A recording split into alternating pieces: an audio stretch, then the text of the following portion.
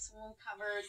You're going to start to hear a little bit of that rain start to arrive. Now, the big part of the rain, the bulk of the rain, doesn't happen until tomorrow morning. So I want to get you updated on that, especially if you have to be commuting tomorrow.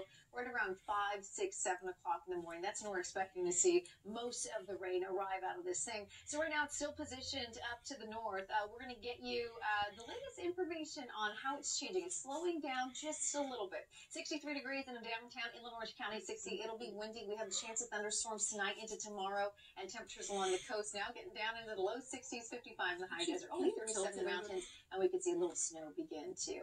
All right, we're going to talk about snowfall totals because, I mean, they're going to be pretty impressive out of this storm. It's a cold look, guys, over here. Okay, lastly,